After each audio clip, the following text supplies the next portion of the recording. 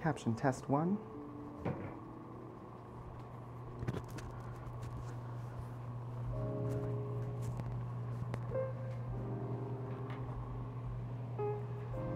Caption test 2.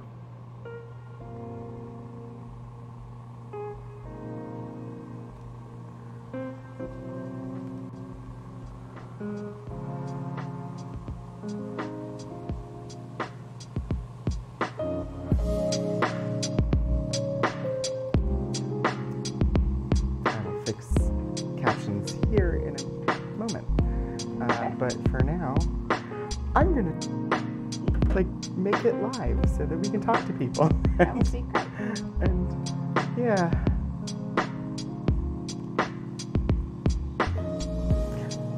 Hello. Welcome to Archival Adventures. I hope that you can hear us. Also, there's a lovely light sitting right in the way of the camera. Hi, Puddle Glove. Live on this channel? I know. Anyway, hi. I ran into some technical difficulties with the audio setup and getting the microphones to actually work. So hopefully the audio levels are good. Let me know if they're not. I will be trying to fine-tune a couple of things as we get going. But that's okay because today I have a guest. I have Archivist Bess here, and she's been working with the John Parsons Papers, and so we get to learn from Bess about those papers and what's up with them. And so yeah, hi Hannah. So we're gonna roll along into that so that I can get up and, you know, get a couple of things sort of tightened up and fixed. But first, as always, Virginia Tech acknowledges that we live and work on the Tudelo and Monacan people's homeland, and we recognize their continued relationships with their lands and waterways. We further acknowledge that the Morrill Land Grant College Act of 1862 enabled the Commonwealth of Virginia to finance and found Virginia Tech through the forced removal of Native nations from their lands in Western territories. We understand that honoring Native peoples without explicit material commitments falls short of our institutional responsibilities. Through sustained, transparent, and meaningful engagement with the Tudelo and Monacan peoples and other Native nations, we commit to changing the trajectory of Virginia Tech's history by increasing Indigenous student, staff, faculty recruitment and retention, diversifying course offerings, and meeting the growing needs of all Virginia tribes and supporting their sovereignty. Virginia Tech acknowledges that its Blacksburg campus sits partly on land that was previously the site of the Smithfield and Solitude plantations, owned by members of the Preston family. Between the 1770s and the 1860s, the Prestons and other local white families that owned parcels of what became Virginia Tech also owned hundreds of enslaved people. We acknowledge that enslaved black people generated wealth that financed the predecessor institution to Virginia Tech, the Preston and Olin Institute, and they also worked on construction of its building. Not until 1953, however, was the first black student permitted to enroll. Through inclusive VT, the institutional and individual commitment to ad prosim, that I may serve, in the spirit of community diversity and excellence, we commit to advancing a more diverse, equitable, and inclusive community. Thank you. Okay, so I typically start off with a peek at the finding aid if you want to yes. guide us. So this is a preliminary finding aid that's currently available. I'm too far over. This is a preliminary finding aid based on an initial collection inventory that was done many years ago before the processing of the collection actually If you took look place. at the camera in front of you, Yes. they'll see it as you looking at them. Yes. Or if you look up at the screen instead of, like, I get that you're looking at me, but yeah. The music can be down, yes. I will adjust that. Thank you for that feedback. Also, happy birthday, Urban Bohemian. Sorry, I probably shouldn't have just like screamed that out in chat, but I was excited. Let me know if the balance is better. for the music and the microphones. Also, hi, Lord Portico. So, this finding aid is based on a preliminary inventory of the collection that was done many years ago before any processing took place on it, and so it doesn't reflect sort of the current status of this collection, but it is a great jumping off point for sort of getting into the types of materials that are available within it. So one of the things that we typically use the finding aid for at the beginning is the biographical or historical note. Yeah. So if you want to give a little background on who is Parsons, why are his papers of interest? Of course. So Parsons was born in 1913 in Michigan. He was the son of Swedish immigrants. Their original name when they moved here was Thorin. It's unclear when or why they changed their name, whether that was done for them at Ellis Island, whether that was a choice that they made when they got here is unclear. But Parsons, the name was changed before John T. Parsons was born. His father was also an engineer, and he started up a company creating replacement car parts for Fords. Just keep going. Yes. So that's where he got his start in engineering, and he really kind of took off from there. He was always known as kind of a quiet nerd before nerd was really a category that people really thought about. He started his own company after working at his father's company for a few years. And then the story really picks up in the 40s when his company was contracted to produce munitions and aircraft for the Army and Navy during the war. And one of the things that we'll see in the collection is that during wartime, the labor that was available to work in the factories changed dramatically. The types of materials that they were making changed enormously from what they had been previously manufacturing. And the increased demand called for a new way of thinking about manufacturing, and Parsons really took that ball and ran with it. He invented a process along with his partner Frank Stulin that was known as numerical control, which is the precursor to functionally all modern manufacturing. So he was tremendously influential in that space. Many of you have probably heard of CNC machines. So CNC stands for Computer Numerical Control, and so it's the development of the numerical control technology that Parsons pioneered. Shortly after the war, he was removed from the presidency of his company because the development of numerical control had been so monumentally expensive that the company didn't want to do it anymore. They were out, so they give him the boot. But within a few years, the royalties and residuals for the technology that they had created, patented, and licensed started to roll in, and they realized that this really was the technology of the future. So they brought him back in as president, and he was reinstated. He stayed as president until the late 60s, at which time he branched off to start his own second company, the John T. Parsons Company, which he ran until the sort of mid to late 80s. He was very involved in his community. He was very involved with his family. He never stopped trying to innovate, as the collection demonstrates, to a greater or lesser degree of success, but his primary claim to fame is as the inventor of numerical control. which I'll get into later Awesome. with some of the materials. Yeah, so so we only have 3 boxes with us today from the collection. Those are 191, 192, and 210, I believe.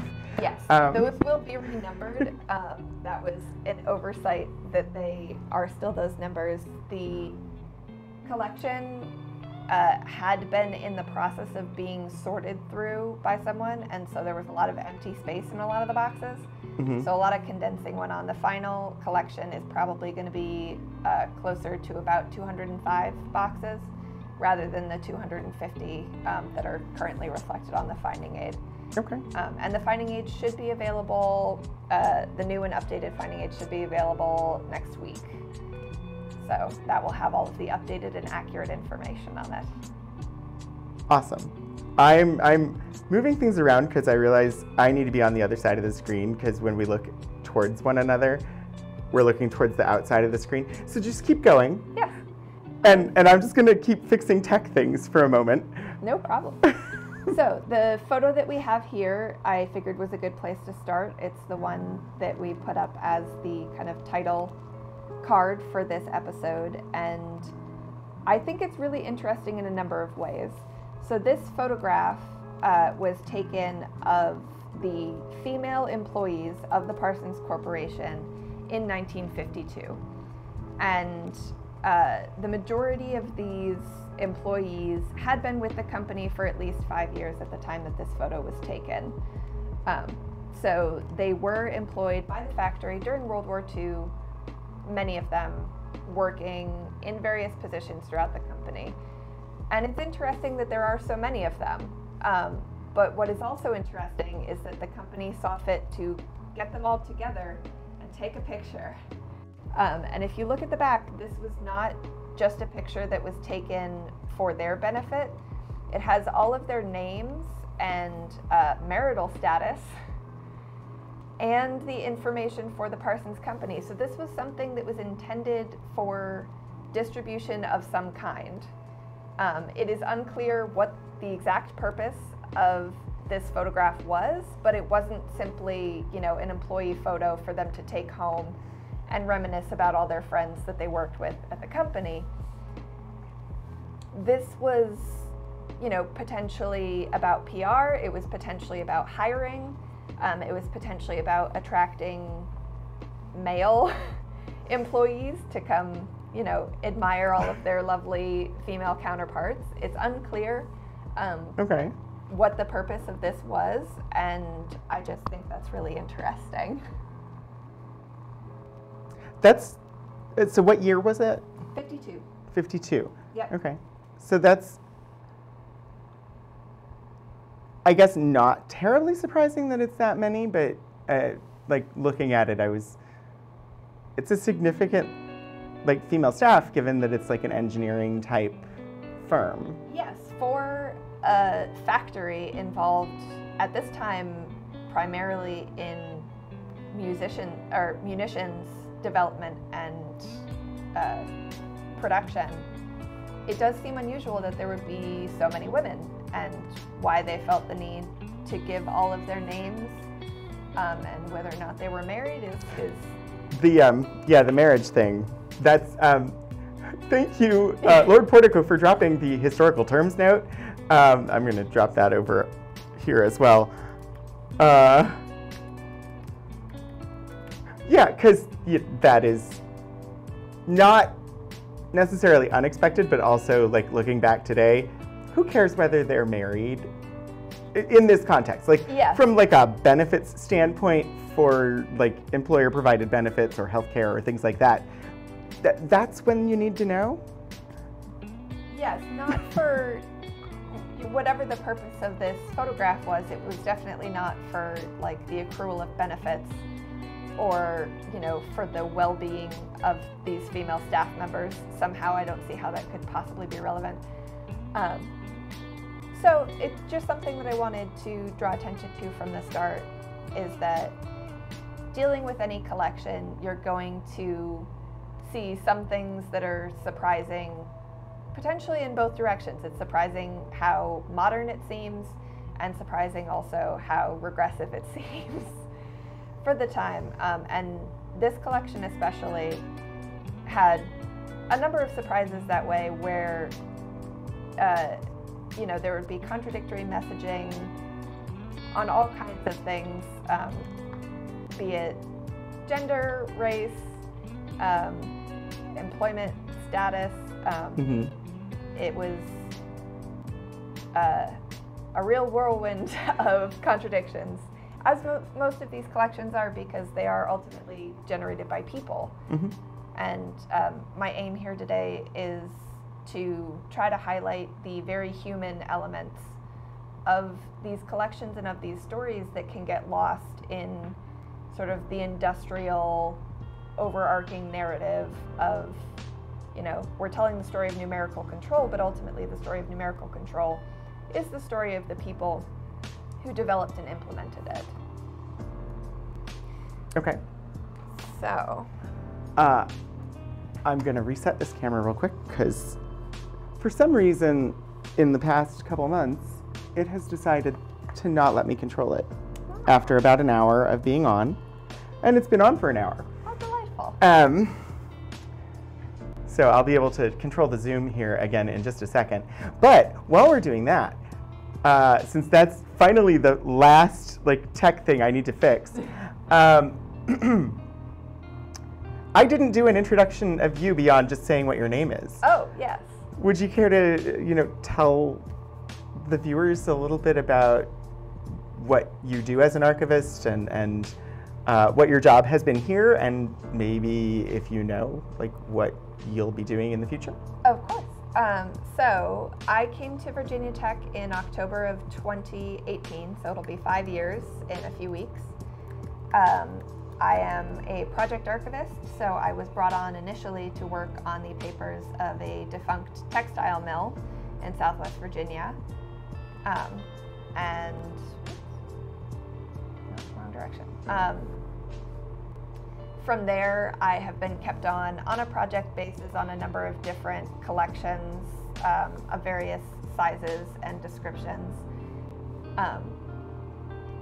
in order to get them processed and ready for researchers to use. Collections can come in any number of states with any kind of media, and ultimately the point of my job here is to get those collections as clean and easy to use for the researchers as possible. You've done a couple of really big collections. Yes, I have. The original collection that I was brought in on was about 150 banker boxes. This collection obviously is about 200. Yeah, generally my collections have fallen between 100 and 200 boxes here, which is significant. So most of my projects have been year-long projects. The Parsons collection is part of a 2-year grant-funded project funded by NHPRC, which is the National Historic Preservation of Records Council, I believe. Something like that. Awesome. So we have been engaged in that project for the past year. There's another year on the end of it. Unfortunately, I will be leaving in a few weeks for a new adventure. But we like adventure here. Yes. That's sort of the name of the show. But a new archivist will be brought in to handle the remainder of this project and, bring it to a satisfying conclusion. Awesome. So this picture might not look like much, but it is my favorite picture in the whole collection, because it is the first time that we see a person of color and a woman working on the factory floor, and they just so happen to be together. So up front we have this gentleman. They're assembling bomb fins. So it's the part on the bottom of the bomb that allows it to be controlled directionally. And then over here on the side we have these two women also working on the exact same part at the exact same time, doing the exact same job, along with several white men as well. So this picture was taken during the war. There were labor shortages, and many factories had to alter their hiring practices in order to keep up. You know, demand was increasing, staff was decreasing. The previously established mores could not stand.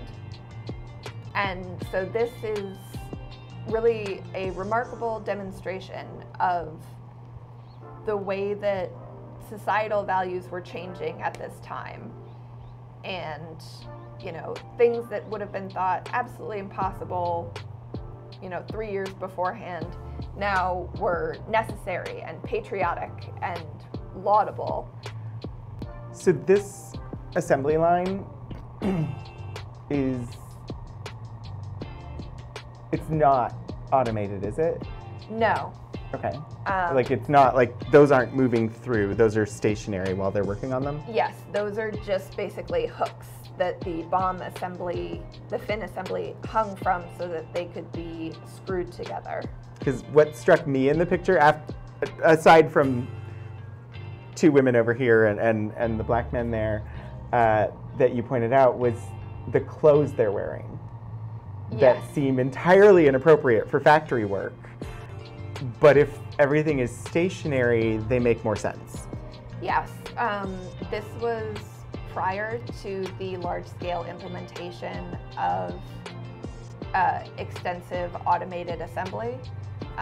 Part of that would come in through numerical control, but at this time, you know, there was a machine that stamped out the part, and then it was all assembled by hand. And I imagine if it were a more elaborate assembly, it would have more of an assembly line aspect to it, but because it's just, you know, stick these parts together, that's the way that they did it. And you can see over here in the corner, this man, obviously wearing a suit. He was not a floor employee, that was a supervisor who was there to kind of watch over the work being done. But like the guy here, he's basically wearing a suit. He's got the shirt, he's got a vest. Yes. And it looks like he's wearing a tie. Yes, so that would be an engineer. Okay. Who was on the floor responsible for quality control, essentially. Okay. So he was basically coming in and doing spot checks on these materials to make sure that everything was up to scratch.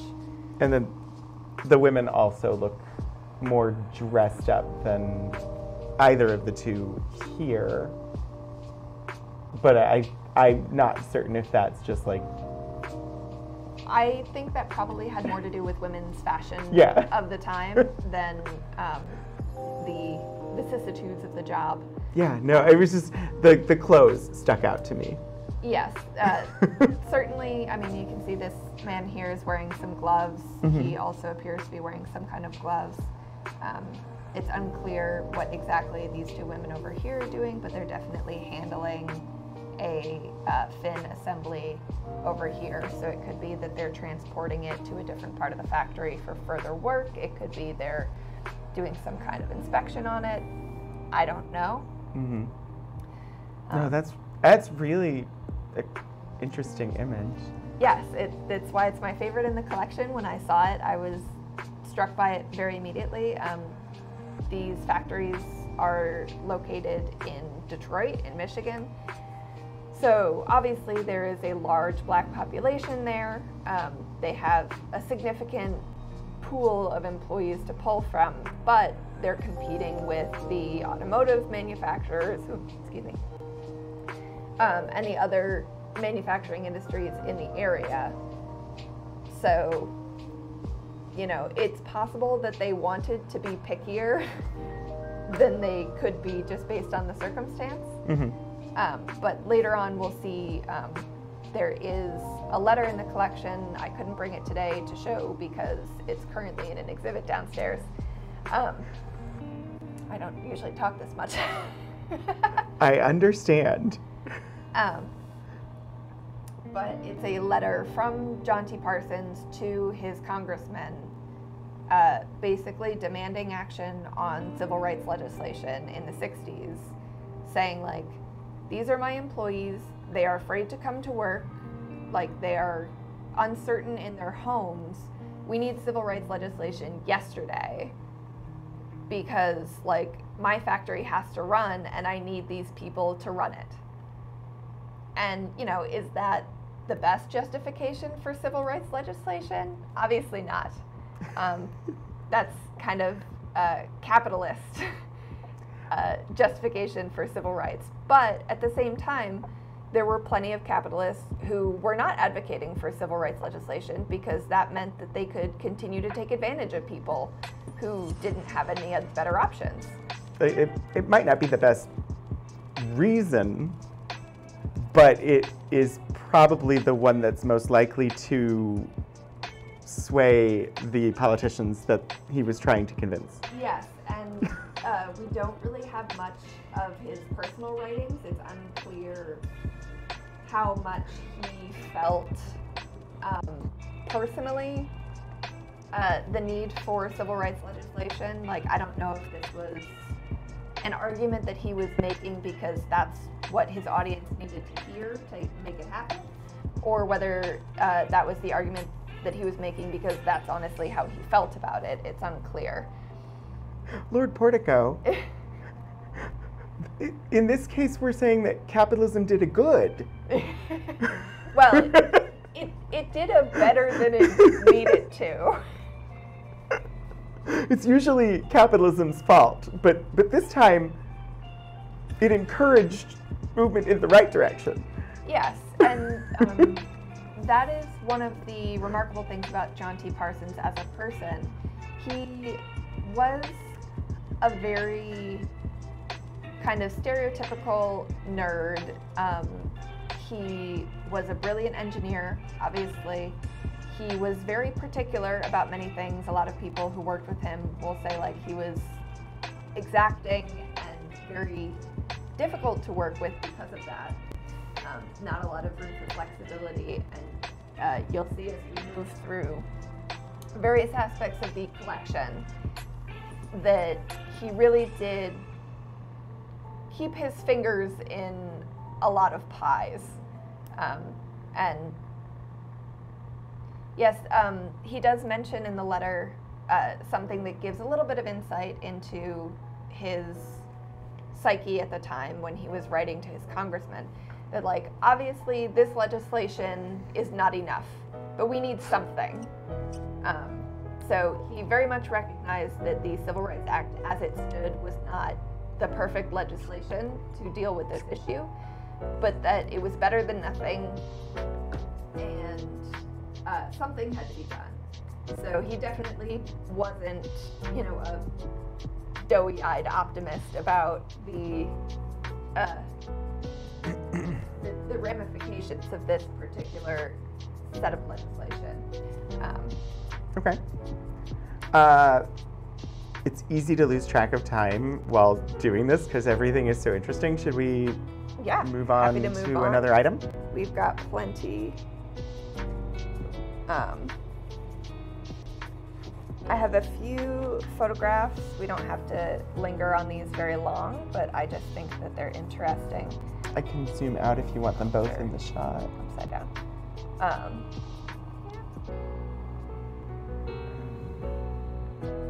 I typically have encouraged viewers to think about gloves when we're looking at glossy photos. These have edges, and so as long as we're touching the edges, we're probably okay, but I do have a pair of gloves if you want. Okay.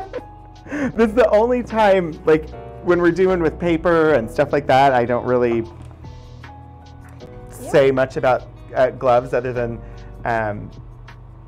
we tend to not use them for paper items here, but every archives is going to be different. But we tend to try and use them for glossies. So. I can put on gloves, don't worry about it.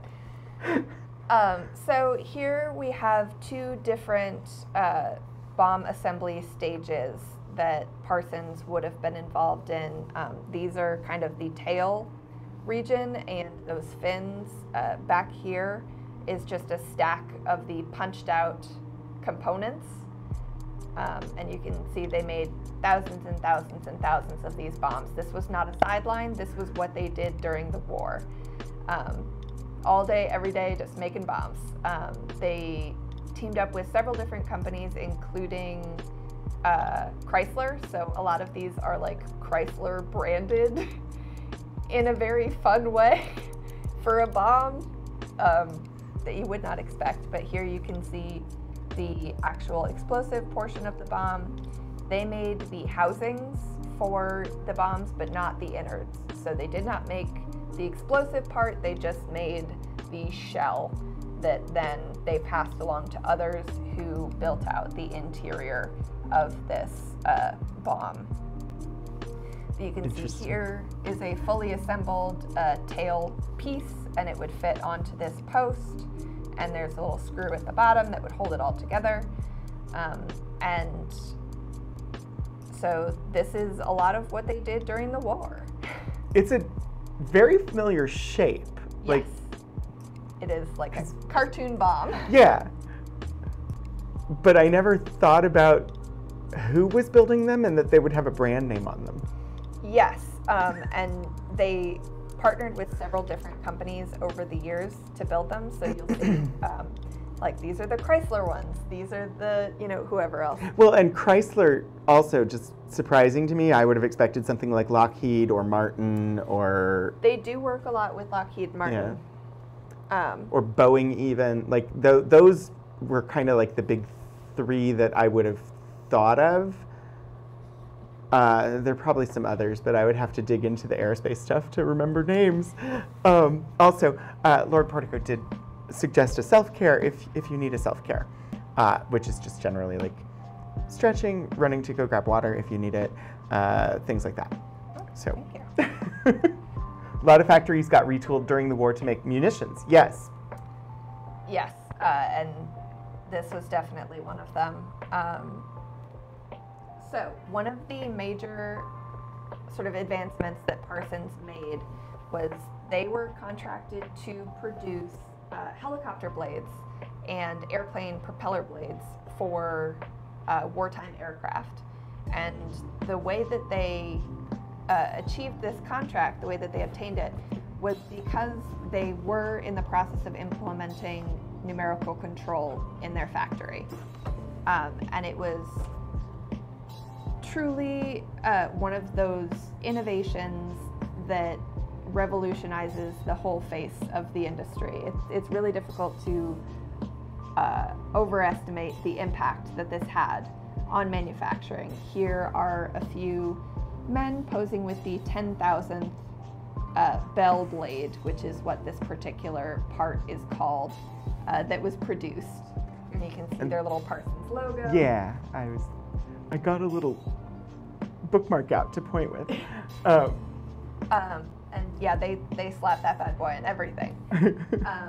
But the reason why numerical control was such an innovation is because prior to this, all parts were made from molds, or they were handmade by artisans, essentially, which meant that one part, or the same part across multiple manufacturing time periods, would not necessarily fit in every plane or in every helicopter.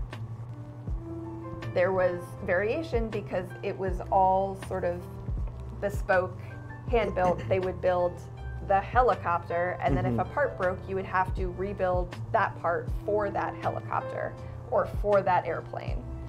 So Ford, with the Model T, gave us the assembly line.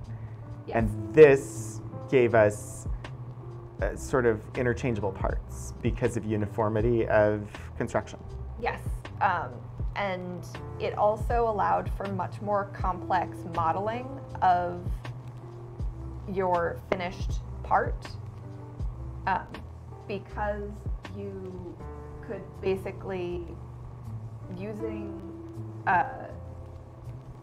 numerical control, you're basically creating the design mathematically and numerically, and then executing that, as opposed to a guy getting in there who knows what it's supposed to look like and just doing it by hand. So the manufacturing took place more and more by machine rather than by human hands in this context, which obviously now we've, moved on to fully robotic. It is like ProtoCAD, and I'll show you some of the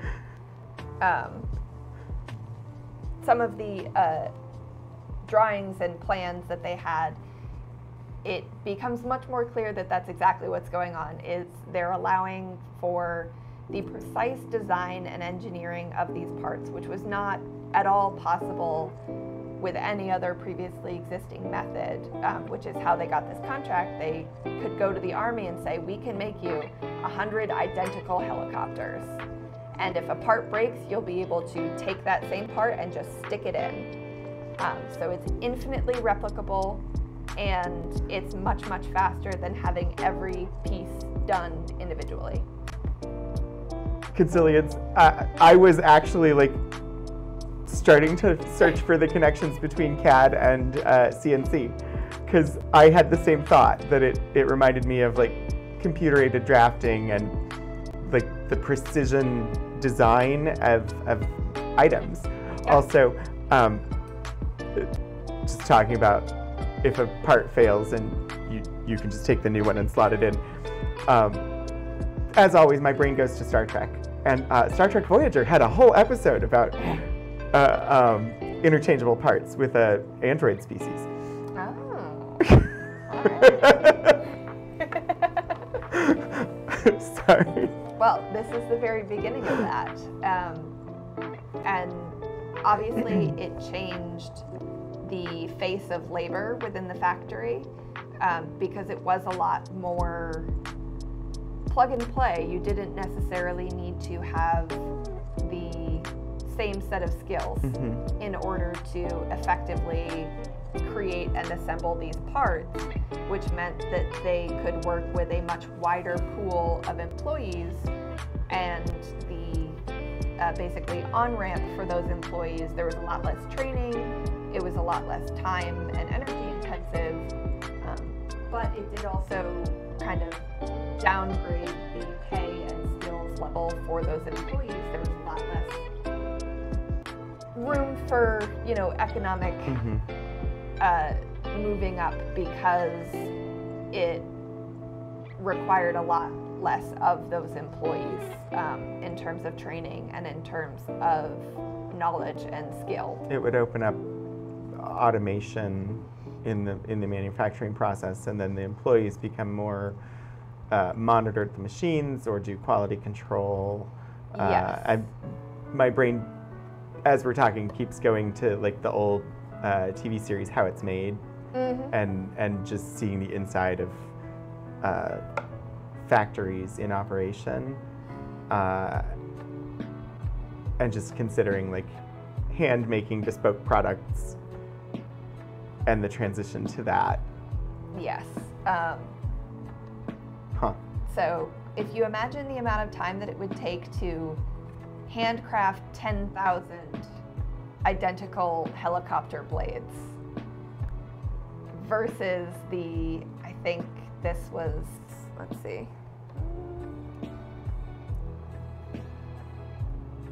I don't have a date on it, so it's unclear how long it took them to manufacture those 10,000s, but it was certainly much faster than if they had to do it all just with whatever employees hadn't been sent to the war.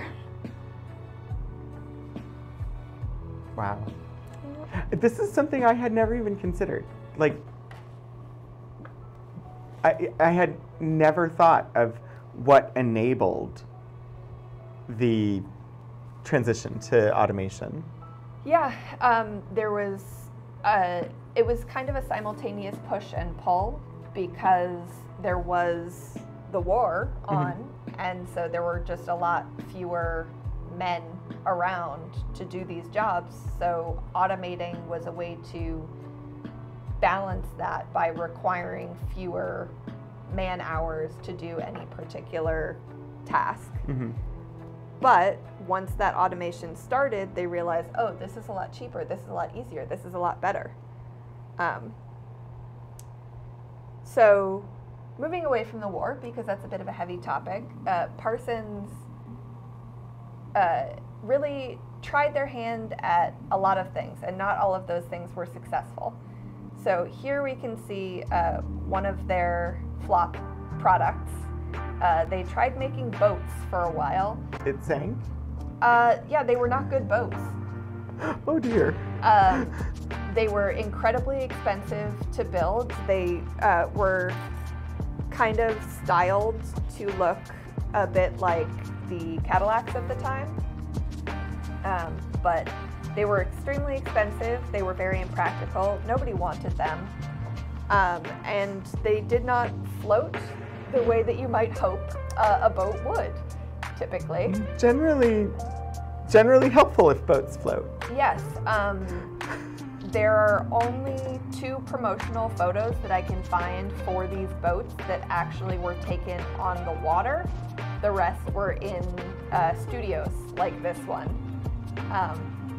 So they only tried to be in the boat business for a few years. They gave up pretty quickly and sold the name and designs to another company, which I believe is still in operation in Florida, but obviously not making the same boat. Not making Cadillacs that float on water? Cadillacs that intermittently float. I mean, there are definitely car manufacturers that made cars that intermittently float. Sure. I would say that this is about probably the same. Closer, yeah, to that. But, you know, just he wasn't always a perfect engineer and innovator in the field. Somebody who's an inventor has to have some things that don't work.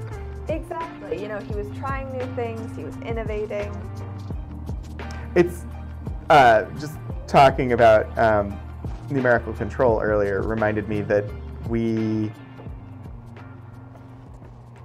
our first episode of 2023 back on January 4th, we were looking at the Joe Miller collection, and he was the first to implement barcode scanning for retail. Oh, very nice. And so we were looking at that back in January. And this just, some of those things we take for granted today, totally changed the way. So if anybody's interested in that one, it's on the YouTube, the library's YouTube channel. It's the first episode of 2023. Oh. So. Please zoom out a tiny bit. Yeah. Sorry. So this is another favorite part of the collection for me. This is an ad that they produced for the Pureaire Kitchen system, which is yet another product that they made. They made it from the mid-20s through the 50s. You'll be able to see, just based on the images, that they are very 50s. I love mid-century advertisements like this. Oh, they're yeah, always they're fun. Stunning. So the basic premise of this is this closet that you see back here is the kitchen. And it was a modular closet kitchen system that you could buy and install. It's like a Murphy kitchen. Yes, it is a Murphy kitchen. And it had its own captured air circulation system so that while you were cooking, you can close the doors and the cooking smells won't get into your house. I have a concern about heat. Yep. Sorry. Yeah. That's my first thought. I have a concern about heat with closing the doors, but okay. But yeah, you can see from the picture they've got a little fridge. They've got a I imagine hob. they insulated with asbestos. Very likely, yeah. That would make sense to me. But yeah, the idea was you could have your whole kitchen in this little cupboard. It was great for a small family, for a small house where you didn't want to have a whole room. I mean, it would be perfect for like tiny house. Yes, and when you're done, you can just close those cupboard doors and have this, you know, attractive cabinet system, and keep all of those cooking smells contained. So there were various sizes and shapes of these modular systems that you could choose from. I like this image because it actually looks like it's in a house. A picture. Yeah. It's not an illustration where the others were illustrations. And these were relatively popular. It was sort of considered the kitchen of the future in a lot of ways. You know, it was playing on that, you know, sort of busy housewife. What do we do? We need to modernize the way that we wife to improve the lives of Just waiting our families. for Rosie to roll on out.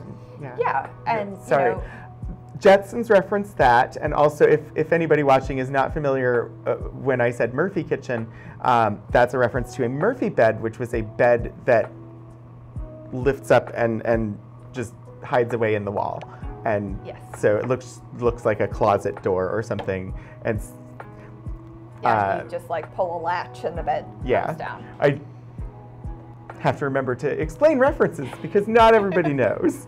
So you can see here they have 4 models currently to choose from, and within that you could customize based on your own layout. Let's zoom in on the models and see if we can see some differences. So here, these two have no fridge underneath. I believe there is a gas and electric model of each. So I think it's fridge, electric, and gas, no fridge, electric, and gas. Well, and they have something different with the range.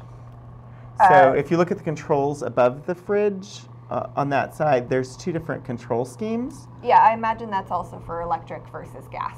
Ah, that would make sense. And up here, this is like a little oven. So I imagine these are if you already have a full-size fridge. If you've got a bigger family, you don't want to go shopping every day, this little dinky fridge isn't going to cut it. You know, maybe your husband is a big beer drinker. Who knows? You don't need the fridge, so you just get a little bit of extra storage on these 2 options. What is in the lower right cabinet and the 2 with the fridge? That appears to be the compressor for the refrigerator. Okay. So you lose a little bit of storage. 3 pieces of cabinet by having the mini fridge. Yes, but if you're, you know, a single person, you don't eat that much. Yeah, no, I was just, I noticed there was something there and wondered what it was. Yes, from over here it looks like a stack of cake tins, but I do believe it is the fridge compressor. Interesting. And, you know, you can see here, for any remodeling and modernization. Sorry, I'm zoomed back out. That down. There we go. For apartments or income units, and an income unit was basically like low-income housing today. Okay. Where it was for people who made less money, and it was restricted to like under a certain income amount. So like rent control? Or well, no, it was. No, okay. It was more like if you were on a pension or Social Security, then you could rent one of these units that was, you know, prorated based on your income, basically.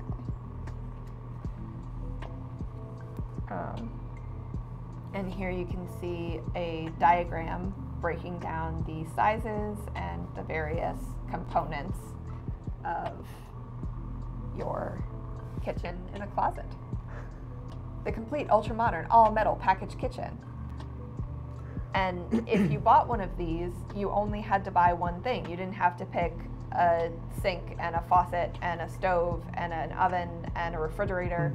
You could just buy this thing and stick it in a closet and you would have a kitchen. So whenever you plan, keep Pureaire in mind. Yeah, Pureaire. Pureaire in mind. Yeah, I love that. I love these ads. They're fun. So I just thought this one was fun. This is the development team that was responsible for the Pureaire Kitchen. Pureaire. Just a bunch of middle-aged white guys. Yep. Making kitchens Dark for suits, their mostly. wives. I doubt that many of these men probably cooked ever, potentially.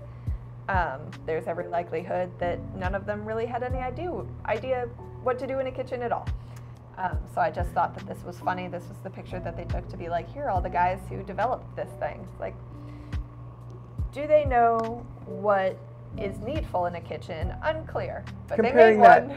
Comparing that to the image we started with, Yes. Which was significantly more women. And we are getting a raid from 16-Bit Eric. Welcome in, everybody, from 16-Bit Eric's channel. Eric, I hope that the rest of your stream went well. Welcome, everybody, to Wednesday over here. This is Archival Adventures. If you're new here and haven't joined before, I am Anthony Wright de Hernandez, Community Collections Archivist here at Virginia Tech, also known in the Twitcherverse as Rogan27. And joining me today is Archivist Bess, who is one of my coworkers here in Special Collections. We are looking today at the John T. Parsons Papers, and Parsons was an engineer and an inventor, and he created numerical control, which is known today as computer numerical control, and is a method of controlling machinery, various things, via computer programming. So if you're giving instructions to your 3D printer, you're probably using CNC. And indeed, if anybody was here and is not already following 16-Bit Eric, I do recommend following 16-Bit Eric. His channel is a wonderful place to hang out. He is a wonderful, wonderful person, great storyteller. You will not regret following. Hi, Baba Yeehaw, welcome. It's good to see you, and welcome in everybody else. Feel free to jump in with commentary or questions as they come up as we continue to explore. Yeah. So just because I love the Pureaire kitchens, I want one very badly in my own home. I think that they're adorable and hilarious. So here's another advertisement that was made for the Pureaire kitchen system a few years later. As you can see, this one's a little bigger. They took some input and somebody was like, this is great, but where do I put my stuff and also my things? Stuff and things, yeah. And so you can see here is one purportedly in action. It's got this drawer that pulls out, that she's got some bowls and plates resting on there. I'm gonna zoom in front of the range. So it's got like a little inbuilt counter that you pull out. It's just a drawer that you can rest things on, which was a new innovation. It reminds me of two things. It reminds me of galley kitchens in like apartments where the kitchen basically sits in a hallway. Yes. It also makes me think of, I don't know why, it makes me think of like a kitchen on a train. If you were going to put a kitchen in like a little like suite on a train for somebody, this is what it would be. Yep, it reminds me a lot of an efficiency kitchen that I had once, except that kitchen did not have a range or an oven. It was just like a microwave and a sink and a toaster, basically like in a closet with an outlet so you could plug in your hot plate or whatever. I think I can zoom back in by one. So, okay. Perfect. So once again, we have the Pureaire system. Up here we've got the oven, we've got some shelves, here is our sink, here are these two drawers that pull out for a little bit of counter space. There's this shelf that folds down off the door, so you've got another place to put things, like if you take a pot off the hob. A slightly larger fridge with a little freezer box inside of it, and then if this door was open, you'd be able to see that the compressor is in there, and it's also got this additional storage cabinetry all along the sides there. Yeah, like a full pantry now. Yes, so they were innovating, and what's the word? I forget what the word is, but basically they were... Incremental improvements. Yeah, they were taking in commentary and adjusting. And so this is the last Pureaire thing I think I'll show you. But this is one of the early sort of design sketches for what they wanted this Pureaire kitchen to look like. So this is just, somebody had this idea, knocked up this sketch. You can see that they made it based on the specifications of this GE HES refrigerator and this GE G5A8 range. So they just took commercially available kitchen equipment that they could get specs for in order to figure out sort of what kind of dimensions they would need and how this system would work. And I love the sort of hand-drawn aspects of this collection. We're going to get to more of those with some of the larger items. But it really brings you back to that human element of like a person thought of this, a person wrote this down and designed this and thought this up, and then, you know, we get to the implementation. So I just think that's real cool. Yeah. I love that we have the original, like, sketch. Mm-hmm. And you can see it's like, oh, we're gonna need an outlet. Like maybe we want a toaster here. I don't know. Here's a little produce basket that didn't end up making it in, but that's fine. You know, this is just somebody kind of planning out what they want. I just think that's it. Alrighty. I think it's cool. Ooh, B. Zelda, thank you for the follow. I also think it's cool. I should probably have planned a little better, but that's okay. Planning on this show? Yeah. That's not what this show is about. This show is mostly, like, it's rare to have somebody who knows so much about the materials. Typically, this show is essentially an unboxing of archival items where I'm seeing things for the first time at the same time that the viewers are seeing them. And so they're getting my reaction and my guesses as to what stuff means, and if we find something interesting, we look at it together and see what we can figure out and learn.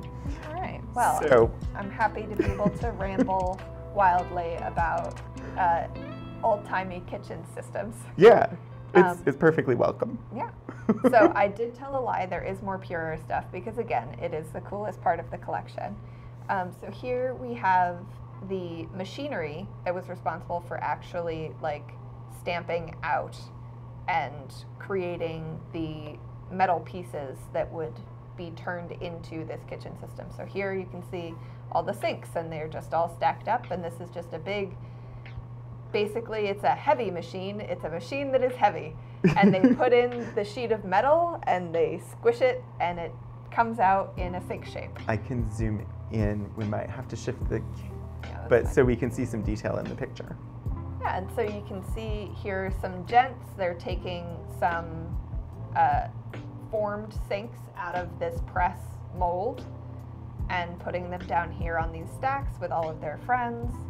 And those will go on to be installed into this Pureaire kitchen system later on. You can see they've got all these extra flaps that will be kind of folded and bent into the origami shape that is necessary for these kitchens. It is a lot of sinks, Puddle Glove. Yes. This was a very popular product that they made for, 20 odd years. It's interesting that I've never seen one in person then. Like, yes. If it was that popular that they were just, Did they not survive to today? They don't. There are a few in museums in various places. There's, as far as I know, there are only 2 like fully functional remaining Pureaire units.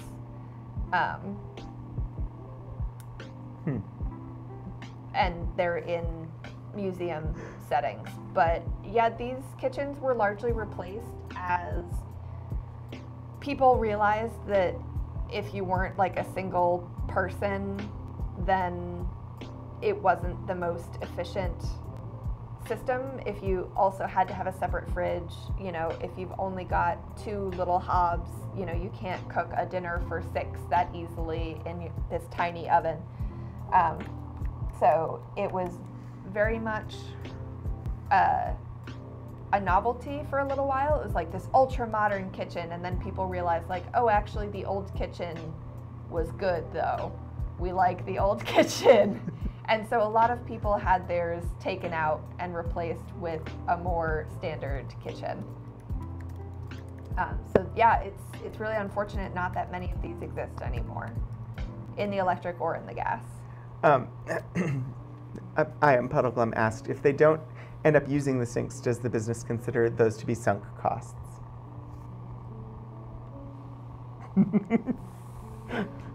Because puns.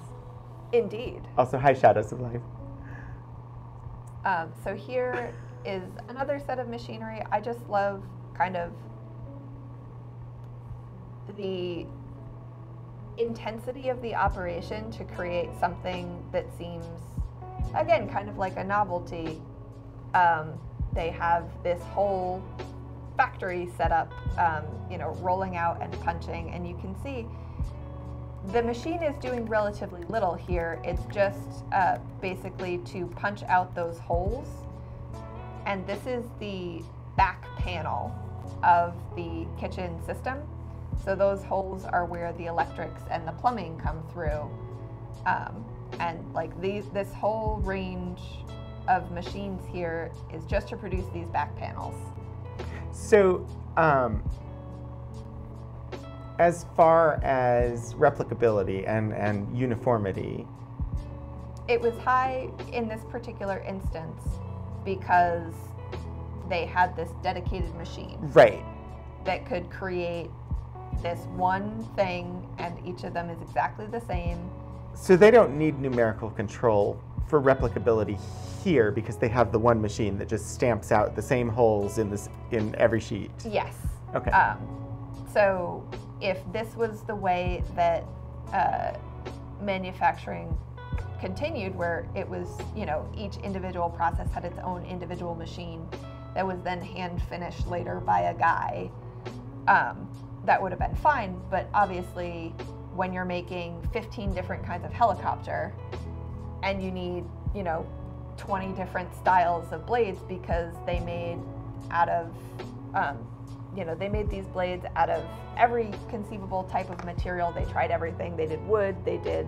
So they needed to be able to just retool machines a lot faster than, like, that was a machine built to purpose. Exactly. Retooling it wouldn't have really. They could have, you know, remade the machine. Basically, it's just got like a roller punch in there.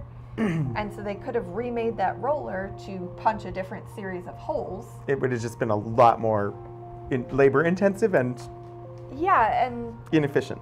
Yeah, there's not as much point there. So kind of the bread and butter for a long time of the, that's 2 pictures, of the Parsons Corporation was these helicopter blades because they were the only ones who could make them. And so here are some high mucky mucks in the Parsons Corporation hanging out with this fine military gentleman showing off their brand new Cheyenne helicopter that they just delivered. Do you know the year? Do I know who those are? The year. I do not know the year on that one. The Lockheed AH-56 Cheyenne attack helicopter developed by Lockheed for the United States Army.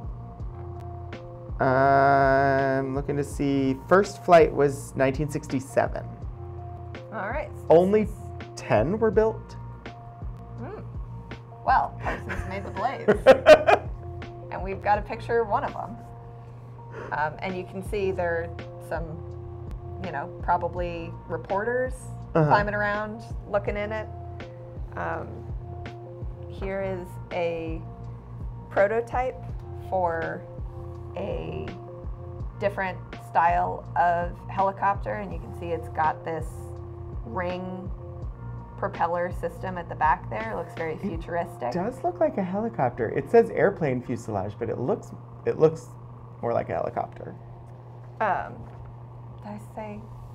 So here is the design drawing sketch for what they wanted this aircraft to look like. So definitely, it's not a helicopter. It looks like a. I'm looking at the struts, and they appear to have tiny wheels on the back, but they're definitely like water landing skis. They do look like that. Yeah, I'm not sure whether this particular aircraft was ever brought into production. Like this might have just been a prototype proof of concept kind of thing, and they got some guys to sit in it, and they were like, maybe not this one. I don't know. I don't have any records of like completed ones of this particular aircraft.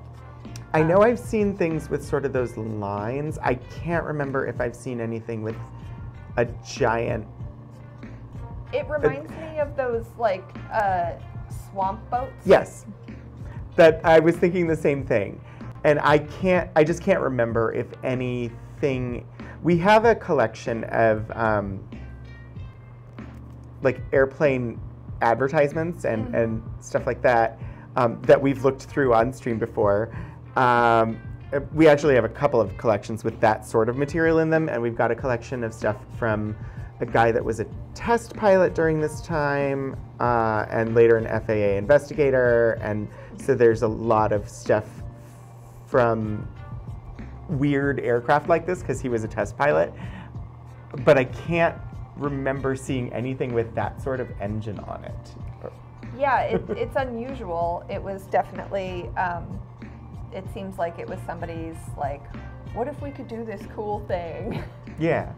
And they were like, I don't know, make a prototype, we'll see how it goes. It looks like they just took the front propeller from a propeller plane, flipped it around and stuck it on the back. I mean, for all I know, that's what they did.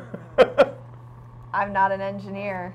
I just play one on TV.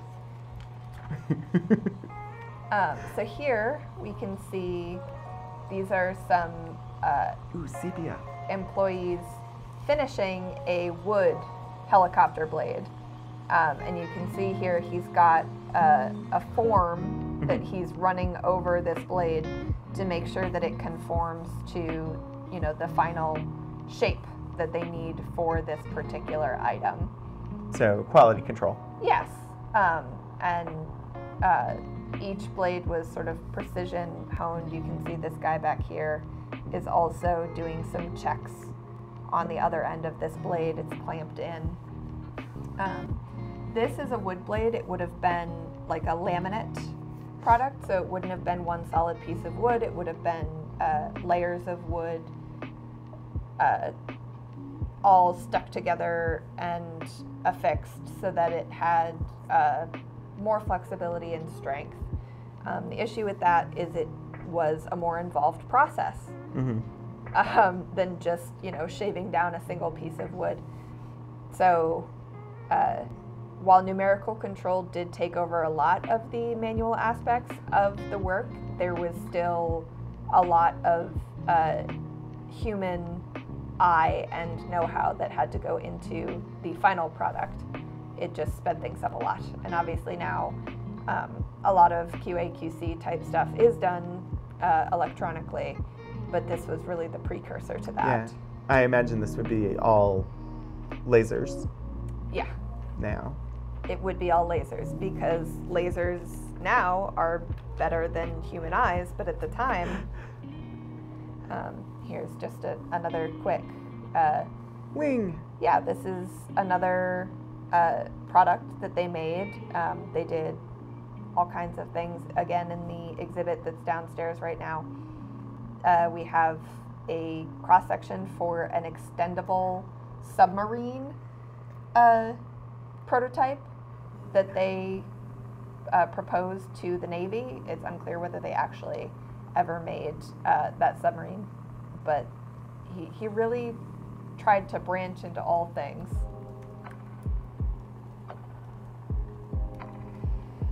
Let's see. So we have All right, about 20 minutes left if you want to... Yeah, let's move into the posters. Yeah. Because the posters that I'm about to show you really, for me, reflect a lot of that human element that's involved in... Oh, prepare to zoom out. Yes, these manufacturing processes. This one we can wait on that one. That one's a little big. Oh, we can do big. Well, I want to do this one first. So, when you are developing a new technology, you have to develop every part of that new technology. And so this is a mock-up of what the numerical control machine controls were going to look like. And so this is, at the time, computers were punch cards. They were controlled and programmed via punch cards, and so this was basically the input keyboard that you would use to create the punch tape that would then be fed into the computer to translate that design. And yeah, we've seen some instruction manuals for actual punch card programming machines. Yeah. We've looked at some of those in the past on stream. So they developed their own machine to take in and interpret this punch tape. And what I love most about these... Sorry, I love this. It's great. I just love the hand-drawn design, concept design for early technology, technology under development, especially mid-century. This is my jam. I like this. Yeah. So this is... Hi, Blue Rooster. This is their they called this product Partape. And so this was the second iteration of their Partape drafting table. And so this table would fold out, or it could fold up if you wanted to store it securely. You can see it wasn't affixed to anything. You could wheel it around. So this is definitely pre-CAD. This is moving towards computer-aided drafting. Yes, and you can see the control keyboard here that this was a prototype or a mock-up of, that they would use to input the values that they needed, and this machine up here would then draw it for you. Oh, that's awesome. So you could say, all right, it needs to go 15 degrees over 4 inches to get this angle that we need. And so this is the technology that they developed, which allowed them to create the complex curvatures needed by modern helicopters. There are very user-friendly animation softwares that do something similar today. Yeah.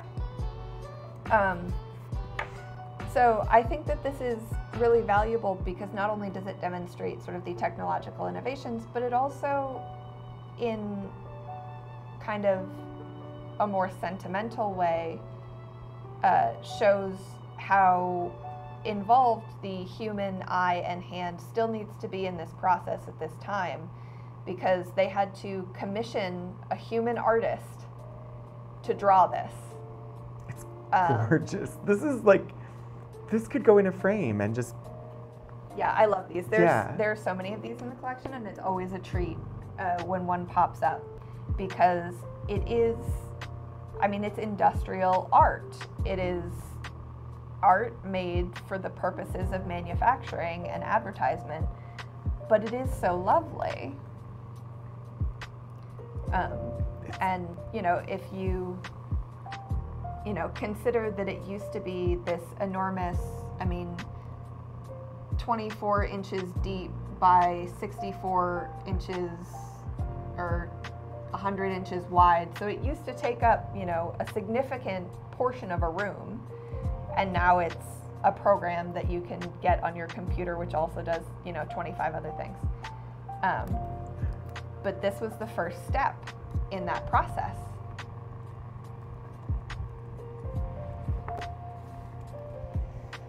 Let's see, what's next? Really cool. I like it. So this one I brought, and I don't know that we're going to be able to get the whole thing in at once, but that's okay. All right, that's as far out as I can zoom. All right. So. Yeah, we can get most of it. I can also zoom in and we can take it in portions. That's fine.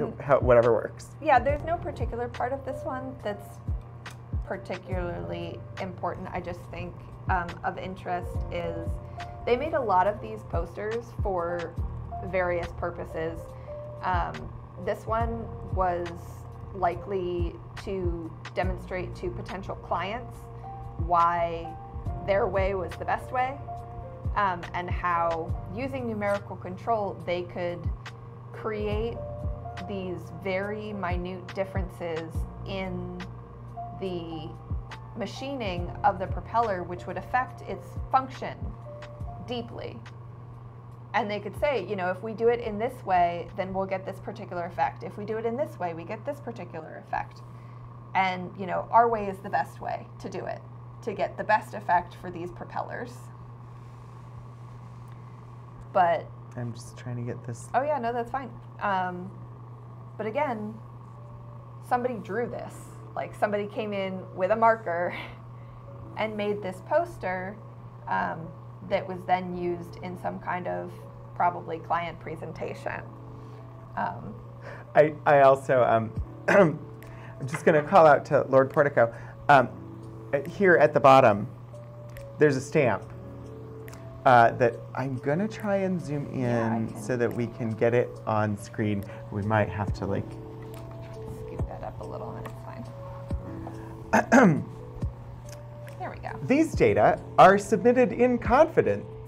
The engineering design specifications and processes here shown are the exclusive property of the John T. Parsons Company, patent and copyrights reserved. Lord Portico is Lord Portico is a lawyer who knows quite a bit about patent and copyright. So I just thought I would point out the stamp in the bottom. I mean, we're rebels. What can I say? It has all been donated to the archives, and we have documentation granting us ownership of it, so it's no longer confidential. Just like the top secret things that I've shared on stream. Yes. These were also most likely made probably between the 40s and the 60s, so very likely any information here contained is no longer proprietary. The patent has expired. Yeah, likely. Very likely. I haven't done the research. I'm pretty sure. But we're covered. We have the donation agreements. So here's another one of these lovely colored pencil drawings. Absolutely gorgeous. So this is the Par mill. And so using CNC, they created a milling machine, which, you know, you can see here is the drill bit. This was interchangeable.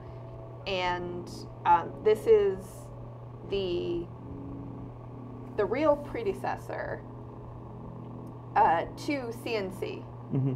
And so you could program into this mill, or you could input the tape into this mill, and it would basically go around and be like, all right, you want a hole over here, and like this area needs to be recessed, and like over here you need a channel. And so it could mill out that shape without a human person having to basically drive the mill. Portico says at the time, patents were 17 years from issuance, so we're long past that. But it's making me think of like a modern like embroidery machine. Yes. That will just go ahead and like do all the stitching for you. Yeah. It's a lot like that. And also have a player piano. Yep. I mean, there are a lot of technologies that saw this and were like, hey, that's pretty cool. Wouldn't it be neat if humans didn't have to do everything? And, you know, many other industries agreed that it would be kind of cool if humans didn't have to do everything. You picked some of like the most gorgeous art. Like, yeah, I kind of wanted to do this whole stream just on like the industrial art. it's amazing. Of it all. I made a Here's note. I'm gonna see if I can get an exhibit put together for the Art and Architecture Library of just these. Oh, yeah. But if not, these will definitely be an exhibit that I do. Absolutely. I wanted to put them in the exhibit downstairs, but I just couldn't get my act together in time. So this one has a ghost in it, which is super exciting. Everybody loves that. I assume he was for scale, but also a ghost. Is it a warning? Maybe it's because everything's green. I mean, it was the 70s. It's very avocado. Maybe it's to do with Soylent, because you know, he's the ghost because Soylent Green. Scale ghost, yes, Blue Rooster. But here you can see iteration. That's the word I was looking for before. Did he get Iteration. green screened out? Puddle Glam, you need extra points next time I'm streaming from home. So here's another iteration of this Partape drafting system. So you can see here's a completed draft that's come out. There's the input technology. Here's a drafting table where whoever's working on it can, you know, sit and admire their work, and maybe this is the boss. The ghost, very helpful for me because I had no concept of it being that big. Yeah, I think he is there for scale. Like there's this little plant and a ghost, and maybe this is the ghost of the supervisor, just making sure that everything is copacetic. Like, and I've seen pictures of the IBM room-sized computers and things like that, and this is essentially the equivalent. I just, in the other picture, I didn't see it as that large. Yeah. But again. But it was just the item. It wasn't even like placed in a room. scene. So, yeah, so this wow. is a contextual picture to show like, here's how this will fit into your space. And also gorgeous. Yeah, very, very modish. But yeah, I just love, again, the artistry. They commissioned an artist to create this very functional piece to demonstrate their product. Mm-hmm. It has that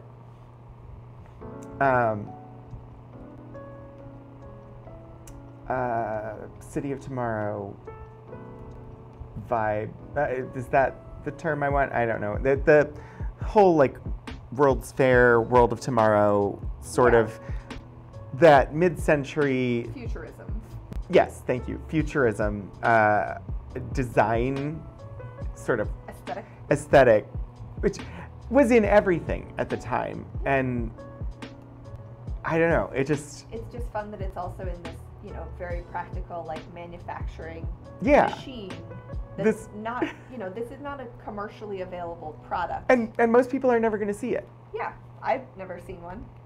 Like it would be used by the people who worked there, but like the public's not going to know that the machines people were working with are this pretty. Yeah. And I like that.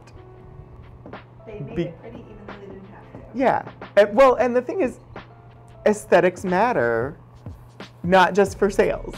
Like making your world more beautiful is not a waste.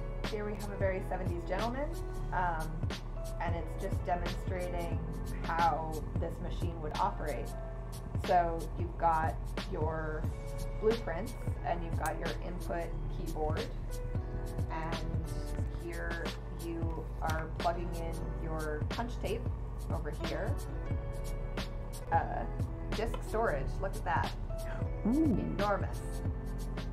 If you look at the size of this guy's head and the size of that storage disk. But it's just showing how this machine would be used sort of in context. And these are actual physical pens that you put into the machine, and here it looks like you can do up to 6 different colors. And it'll just rotate whichever one is touching the paper, and it'll scroll the paper by in order to create this drafted piece. So blueprints did not need to be hand-drawn and drafted. I see the precursor to the seismometer.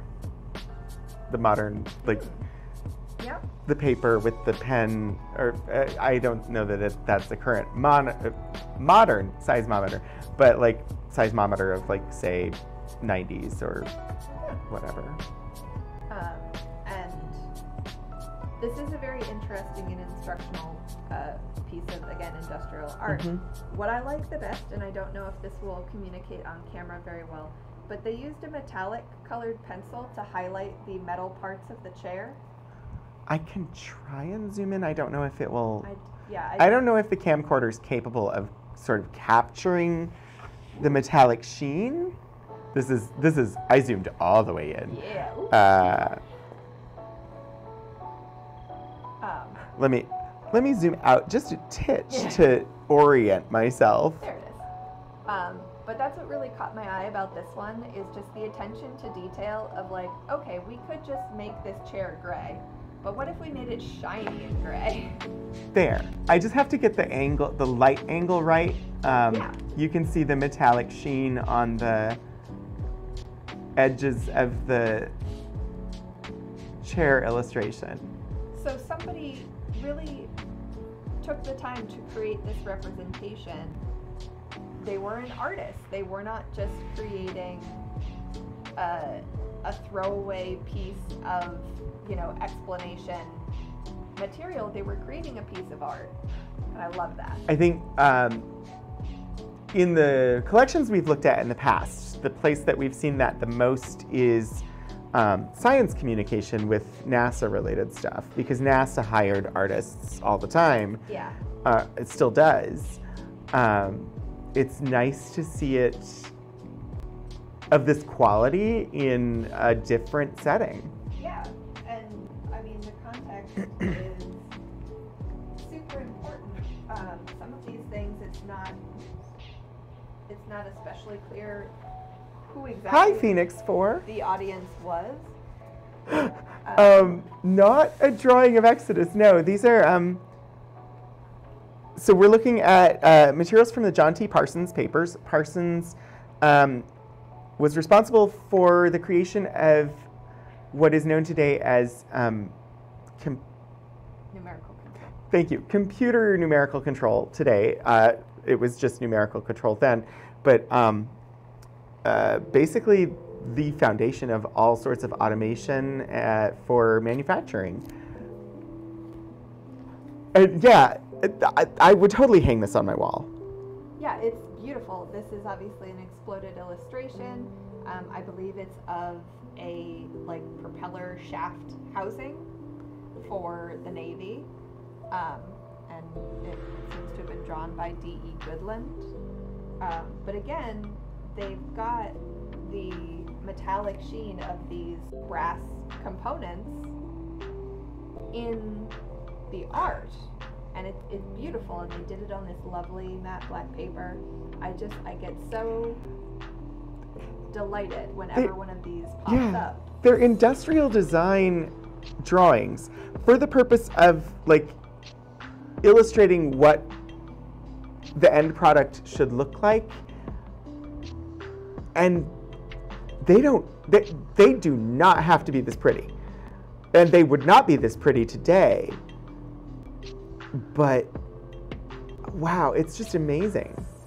Yeah, and I mean, if you you think about sort of the role that computers play in modern manufacturing, this would not be a hand-drawn item. No. This would be something that somebody made using a design software, which has its merits, but it doesn't have, again, that human input. It's not the same. And the fact that we still have these, one of the things that I both love and dislike about this collection is they kept everything. Like, they took pictures of everything. They kept all of the memos, they kept all the documents. And so some of those things, it's like, all right, do we really need 15 copies of this interdepartmental memo? Well, you never know. But they also kept things like this, which was presumably, you know, they used it in one meeting with some Navy officer about, like, here's the housing we want to build for you, do you want it or not? And, you know, it was not of extended utility that way, but it is gorgeous, and now we have it. Like, we have drafting illustrations from architects, especially like in the International Archive of Women in Architecture, but even those don't approach how gorgeous these are. Yeah, these are marvelous, and I'm very glad that they remained as part of the collection, because they really do inform a lot of the way that Parsons thought about and treated the items that they made. He was a very particular man, very involved with his community. When the city of Traverse City was looking to build a new hospital, he decided just on his own, he was not on the board, he like knew a guy who was involved in the process, and he designed a whole wing of the hospital for them and like sent over a packet to be like, here is how I think you should build your new hospital, and it should be in a circle because I've done research and it's better for the nurses if it's in a circle because they don't have to walk as far. And the city of Traverse City was like, thanks for this, we're gonna build a square hospital, but this is cool. So we are at 4:30. We started about 14-ish minutes late, so I'm good to keep going for I mean, I'll talk about 15 this as minutes long or as you so. want. Okay, I just wanted to check with you because Yeah, that's totally fine. I got nowhere to be. And this is what I've been doing for the past year by myself in a warehouse. The only person I've been able to talk about it with so far is my partner, really. And so this is great, just being able to like info dump all of the cool stuff that I found over the past year. And here we have another it is awesome, gorgeous illustration of one of these Partape drafting machines. You can see this is the paper that it would be drafted onto, and now it's got this very fancy minimalist touchscreen sort of setup for the input rather than a whole big keyboard operation. So is this, I mean, because this is, again, like late 60s. This is not a real touchscreen. That was my question. You got there. No, this is not a real touchscreen. It's basically like a film over the keys so that it was less like a keyboard with buttons and more like what you would do on your smartphone. It's still a button that you're hitting, but it's kind of like old cell phones had that like rubber sheet over the buttons. So like a pressure sensitive surface, essentially? Okay. And so you would input using that instead. So this is a later model of this Partape system, which you can tell because now it's this lovely shade of khaki as opposed to the avocado. Yeah. Oh, we might be in the 70s if it's khaki. Yeah. Yeah. Or heck, we could even be approaching, I mean, the lines still say 60s-ish, so khaki could be 80s, but the lines say 60s.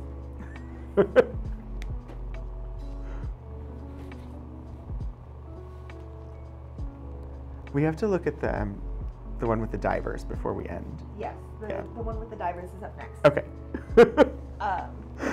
So here they're showing basically how these blades are machined. Mm-hmm. And so there's this shaving device basically that goes along and cuts into the approximate shape, Mm-hmm. like as close as this machine can get. It'll shave it down into the exact proportions and angles that it needs to be. And then here you can see this is an illustration of that device that the guy was using in the photo to basically run check the along shape. the blade Mm-hmm. to make sure that that shape is correct. And then at this time, all of the finishing would have been done by hand still. So this machine would get it roughed out Yeah. to like pretty much where it needs to be. And then a guy would come in and smooth it, check it, make sure that it's good to go. So palm machining, auto tool changing, is palm, would it have been palm wood? Is that what it's referring to? Do you know? No, I think Palm was a guy. Ah, okay. I was like, they're wooden blades, so I thought maybe, but okay. No, so basically it's a what this person. is saying is you can interchange this cutting head Mm-hmm. with any number of other cutting heads to get different sizes, shapes. You know, if you want to drill a hole, obviously that wouldn't work, so you can just switch out this head. And that means that you can use this one machine to do the whole thing, unlike that Pureaire stamping machine, which you would basically have to refit the entire thing in order to get it to do anything else. Mm-hmm. This is much more flexible, and this was much more workable for the way that manufacturing had to go once demand was raised and, you know, the exigencies of war. Yeah. So yeah, that's sort of the original CNC machine. It was just an NC machine, but that's what it did.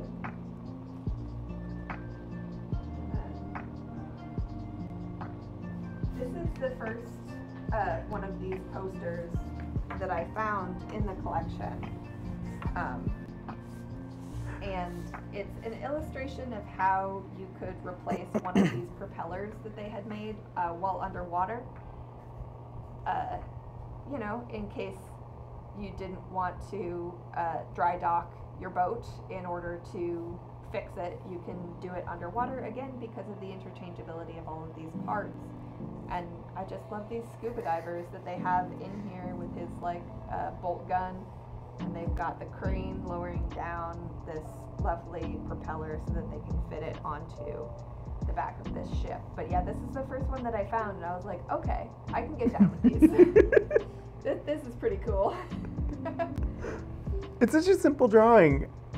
Like, it's nowhere near as detailed as what we looked at before, but it's still... It's so evocative. Like, they didn't need to put this plant life in here. Like, this to me says quick sketch. Yeah, like they didn't need to. But it's still so precise Scuba divers. and so good. And it's lovely. Like, it's really a shame that this kind of artistry, this avenue for artists to work, has largely been lost. You know, obviously there are digital artists. Well, but now we're starting to, like, something like this would probably be an AI prompt writer would be responsible for it. Yep. So it's just really lovely that we still have this evidence of the role that art did play in, you know, even sort of the most technical, dry, like engineering heavy fields. They needed artists. Yeah. And I think that that's lovely. And also there are scuba divers. I know. Who doesn't like scuba divers? It's underwater. As far as I know, the propellers were not orange. I don't know, maybe that's supposed to be like a bronze propeller or something. Yeah, I mean, it's certainly possible. Also, when you get a bunch of these posters together, they get really freaking heavy. They're so heavy. So Ooh. here, this was designed to be sized down into a poster that they could then use to advertise to the Navy. I'm going to read it. Yes. A propeller need no longer be just another machined casting. It can be and should be a highly engineered, precision manufactured dynamic propulsion device to achieve optimum ship performance, maximum crew comfort and safety. By adopting Parsons' system, the U.S. Navy can lead the world in the marine propeller field. I enjoy reading old ads. Yeah. I mean, I just get such a kick out of this one because, like, and again, you've got the copyright and patent stamp. Yeah. Down here in the bottom. But, like, you don't advertise to the Navy. Well, apparently you do. Is this watercolor? Yes. Colored pencil and watercolor. Colored pencil.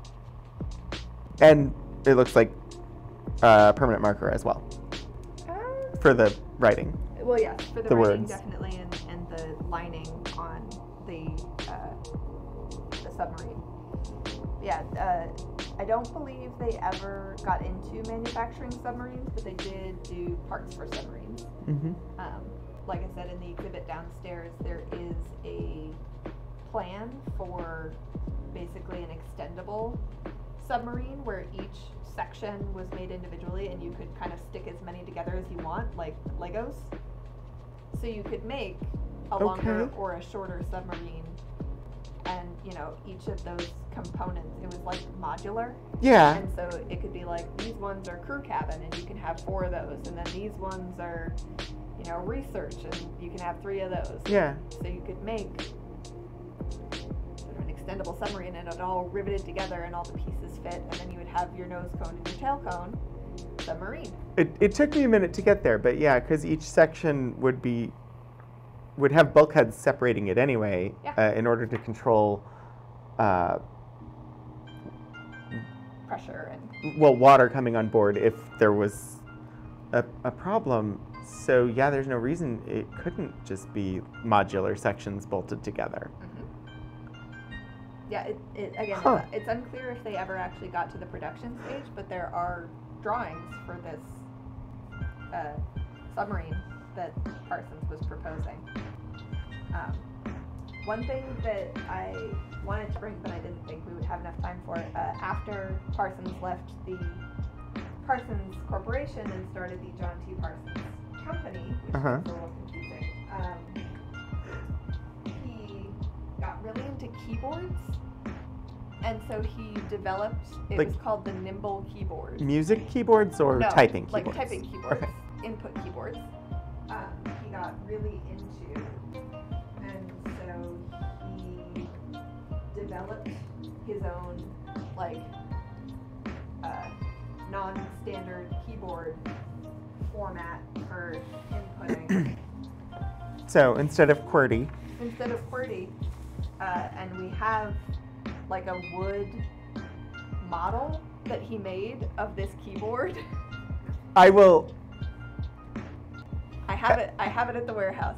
I thought we probably wouldn't have time for it. I wanted to focus on the Parsons Corporation stuff versus the Parsons. You're fine. I'm just going to make a note so that I can do at some point something about that, probably a blog post or something. But yeah, there's a lot of stuff about his Nimble keyboard work in the collection. There's like a whole sub-series about it.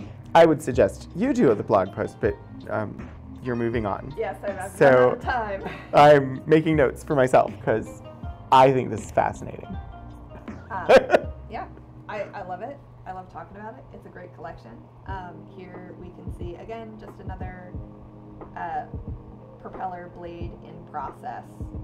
And you can see sort of how it's being milled out. So is this actually shaving it down, or are they texturing it? They're shaving it down. Okay. because as you can see here, this is sort of where they're testing it. It needs to be smooth. So this machine is for taking off kind of big chunks. And they can get it to, you know, pretty much the right dimensions. And then they can come through and like plane it down to make it nice and smooth and aerodynamic. But they did this with metal, they did this with wood, they experimented with various different like resins and plastics, fibers, plasticines, and all kinds of things, yeah. just to be like, can we make a better one? Can we make one that has these particular traits that we're looking for? I mean, I'm sure today they probably do like carbon fiber and stuff like that. Yeah. But yeah, I love it. I think it's great. There are a million of these posters. Not all of them are entirely interesting. Here's another one that was meant for advertising purposes for these propellers. Ooh. So. Parsons manufacturing system for marine propellers. Compete on price with foreign competition. Excel in quality. Reduce pattern cost, molding cost, setup cost, profiling cost, hub facing cost, surface finishing cost, handling cost, work in process time. The John T. Parsons Company, Traverse City, Michigan. I'm not sure if that's profilling cost or profiling cost. It looks like profilling. Yeah, it does say profilling. I imagine that's a typo. Yeah, that's I read it as profiling because that made sense to me, but it's also possible that profilling is a thing that I just don't know exists. It's not a process that I've heard of, so Okay. I think that's probably a typo. Excellent. Again, this was made to be resized into more of like a smaller poster size. You know, they take a picture of it, size it down, print it out. I believe Excel also only has one L. Generally. But a lot of things that in American English only have one L have two L's in British English. That's true, but he was American. His I am parents too, were but I British. spell the British way most of the time. Without, just because I think that's how it's supposed to be spelled, and then I get confused. My favorite part of this poster is that this logo is also hand-drawn. Like, this wasn't a stamp that they put on. This was somebody drew this for the purposes of the poster. And I mean, it's those little details that just really get me. Well, yeah, and like today, somebody would design this in, it depends on which software you have access to, but it's some sort of page layout software. Somebody would put this together, and they would just grab the logo and put it on, and then save it as like a PDF or something, and send it off to be printed multiple times. But they had to hand draw it and then reduce it. And they had to draw it at a larger scale so that they could get the detail that they wanted. Yeah. And, you know, make it look really nice. I just love it. It's a great collection. Everybody should come see it. It is awesome. I have one more thing I want to show, or should we sign off? Sure. Show one more. Oh, here's. I was looking to see who was around that we might want to pop in on. Okay, so here is the Pureaire Kitchen. And again, this is a hand-drawn artist rendering. Is this a slide? No, it's... Okay. Sorry. Go ahead. So these doors and lines, it's like a transparency layer over the top. It's just the tape on the outer edges reminded me of the glass slide collections that we have, because that's how those are held together as well. Big slide. I know, that I was very intrigued, but it's not. So But yeah, like again, this is one that I would want on my wall. It's so beautiful, it's so detailed. Somebody took a lot of time to make this look perfect for this design. It's unclear what the purpose of. It might have been for an advertisement. It might have been for like some kind of internal presentation or external presentation. It has a lot of design elements to it that remind me of mid-century like Frigidaire. Oh yeah. Yeah, I mean, they were pulling on a lot of the same things. It's a lot of those rounded corners. It's, I mean, well, and even the spelling, Pureaire, A-I-R-E. Yes. Yeah. And they called it that again because it had that internal circulatory system. People thought that it was bad for you to have like smoke and smells lingering in your house after you cook. And so this would suck it all out and shoot it outside, and you would just have your pure, clean,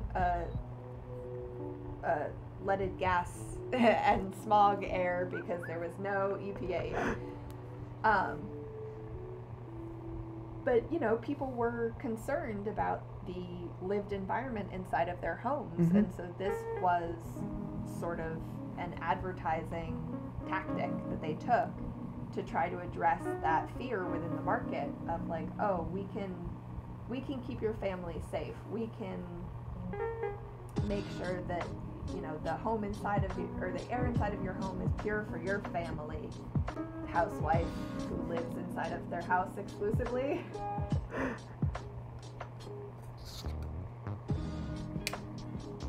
And, That's awesome.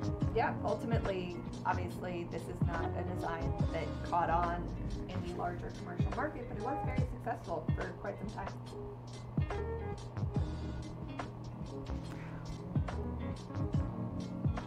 It's amazing. I'm very, very happy that you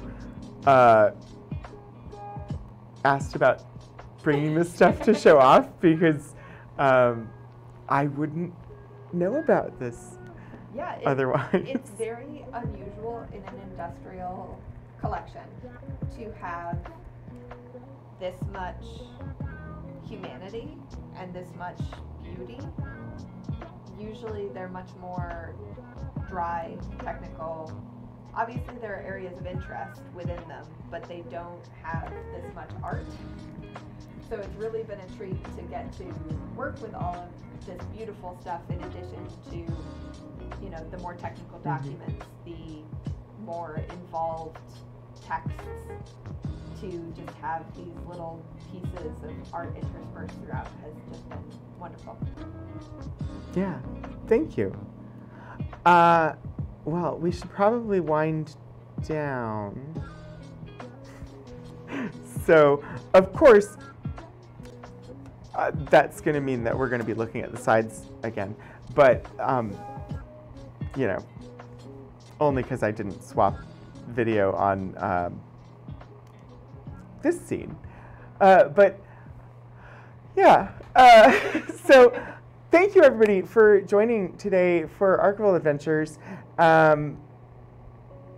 I enjoy doing this every Wednesday. I'm glad that some of you stop by regularly. Archivist Bess, thank you. Thank you so much for coming on the show and bringing this wonderful collection to share. I have ideas now for exhibits and blog posts, and I'm excited. So thank you. Anytime, happy to do it. Thank you for having me. This has been wonderful. So let me see where we're gonna head. Also, next week, on the 20th of September, we will be doing the High Energy Physics series. I know High Energy Physics series is supposed to be the last Wednesday of each month, but it will be the last stream in September. So I'm doing it because I took off the last week of September, so there won't be a stream on the 27th. But next week, we'll be looking at the James Robbins Randolph papers. I don't know a whole lot because most of the time the show is me looking at things that I've never seen before. The abstract says, papers of engineer, mathematician, and physicist James Robbins Randolph, including notes, calculations, correspondence, and writings. I know it's one box. So we're going to explore that and learn together. He was born in 1891 and taught physics and was a physicist as early as the 20s. So that's what we'll be looking at next week. As for where we're going to go, I think if they will accept raids, I think we'll be raiding over to NASA, who currently are streaming some stuff about the OSIRIS-REx mission. Let's see, it says OSIRIS-REx mission previews asteroid sample return with open space. So I don't know whether NASA's channel accepts raids. We'll find out. But thank you all so much for joining. I'm going to see if raiding is possible. Looks like they do, so that's where we're gonna go. Thank you all so much for joining. I hope I see you again soon. Until I do, keep enjoying history. Keep exploring history. See you later.